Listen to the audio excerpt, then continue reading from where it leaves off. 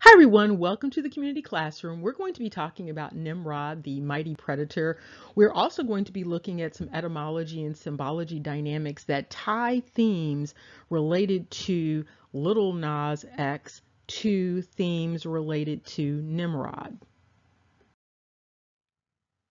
Now, this is going to be somewhat of a Freudian analysis. So we're going to be looking at not only etymology and symbology, but again, some of those unconscious kinds of dynamics that go along with both etymology and symbology. And so it's important to start off with this name Nimrod as people understand the name Nimrod. Now, it's not clear exactly who this Nimrod character was in totality, in terms of mythology or just in regular human existence. But what we do know about this idea of Nimrod is that the name is attached to being a mighty hunter. Not only a mighty hunter, but an apex hunter. And what's also important is, what does a hunter mean? And so when you look at this word hunter and what it means to be a hunter, you are thinking about concepts such as chasing. Hunting is about pursuing and seizure and killing and slaying and robbing and pillaging and raping and plundering. And a predator is also a thief, a raider, and a marauder. Now, this is important because when you look at the base of the word Nimrod, you see a number of dynamics going on there with these different letters that are attached in terms of etymology to a number of words that do trace back to this. And so some of the most important letters in Nimrod are the consonants. And so you have the NMR, and there are all sorts of etymologies attached to that, and then NM and MR, and then M, and then R and D. We're going to quickly look at some of the understandings of the word Nimrod across a number of ancient languages. And this comes from John Morris's book, The New Nation in 1880. And very quickly, you see that the author is demonstrating all of these words that are connected to Nimrod, that root. And you see that the words NIMR and NEBR, as in Nebraska, and NEBROD are all related to Nimrod. And also the author offers that there is an argument that there's a probability that Nimrod is a disguised Semitic plural. This author is really dedicated to vindicating the name of Ham and the descendants of Ham. So this is a little discussion about more about the history of Nimrod, and you see the different transliterations here. You see with the NMRD, the NAMRUD, that Namarud, and so you can see how that definitely relates to Nimrod, and you can see how there is a connection between that name, Nimrod, and the name associated with Yoruba, which is the Lamarudu and Namarudu. You also see an interesting translation in the Portuguese, Namorado, meaning in love, a lover, a wooer. This gets a little deeper when you start looking at all of these different translations related to Nimrod, and you see in the Arabic a number of translations.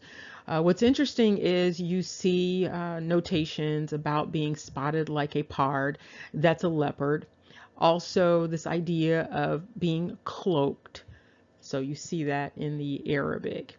You also see a variety of spellings here, so you need to look out for that. So when you're looking at Nimrod, or you're looking at constructs of Nimrod, you will see that there are all sorts of variations in terms of the way that this word is translated in different languages. And this name, Nimrod, also is translated as Namer or Namir, and that translates to leopard in a number of languages. And a leopard, as you know, is a big cat predator. You can see in Persian that variations of this word involve the idea of being concealed and covered and hidden and secret. And if you recall our translations of Africa, a fair, that is also related to all of those constructs. And here you can see in Strong's Concordance, Namer is a leopard, and this again is related to Nimrod, and you see the Nimrod over on the right hand side. Moving on with this Nimrod, you also see that this name in and of itself means place of leopard, a place east of the Jordan. And even more interestingly, you have that Nimrod, Nimrim, Namir is a place in Moab. And here we are revisiting that etymology that we looked at before when we were looking at the relationship between the Yoruba and Nimrod. I mean, you see that word Nazi, N-A-Z-I, and we're going to look at how that ties this etymology, this whole construct of Nimrod, to the etymology of Naz. And here you see the variations of that word Nazi, and it's related to the word Nazir, which is also related to Nazarite, by the way. And it means one who is consecrated or one who is devoted. And so Naz is just a shortened version of Nazir, Nazi, shortened version of Nazir. So we're going to move back to that word leopard that is also a part of the root of this understanding, this predacious understanding, this name Nimrod meaning predator, an apex predator, in fact. And you see that a leopard is a predator. It's a particular type of predator. But leopards are primarily found in Africa and Asia. And here you see this depiction of these two big cats, basically. On the right-hand side, you see the Black Panther. That's supposed to be the big cat. And the Black Panther is a big cat that is primarily found in the East. And then you have on the left-hand side, that which is supposed to be the golden jaguar, which is interesting because the golden jaguar is primarily a predator that is found in the Americas. Now, the movie The Black Panther can be understood as a tribute to Nimrod. And you see a number of tributes to Nimrod all over the world in terms of naming dynamics. And you also see the representations of this word in the etymologies of so many words and so many place names and so many people. But when you consider the original meaning of this name being a predator, a pillager, someone who would be going around being a colonizer, the ultimate apex colonizer. So that's what you have with Nimrod, that construct. And so you also have something that's very interesting related to this name, and it's related to lemurs.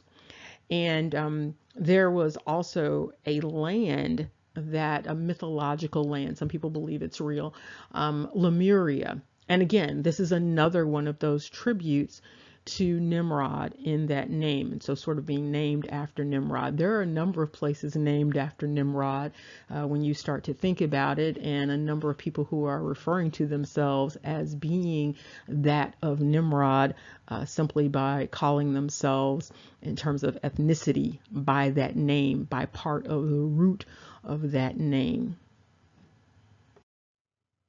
And this is an image of the lemur when you think about Lemuria. What's interesting about lemur or lemurs is that this is also related to Roman religion, and it's related to ghosts, and also known as Lemuria. So the rituals that were performed in order to eradicate the ghost, which would haunt their living relatives, that whole process was known as Lemuria. So it's interesting that there's also this supposed landmass named for this. And we're going to leave with some food for thought. Another translation of this word larva, related to Lemuria, lemur, is the Latin meaning mask. Remember, knowledge is power. Take care. See you soon.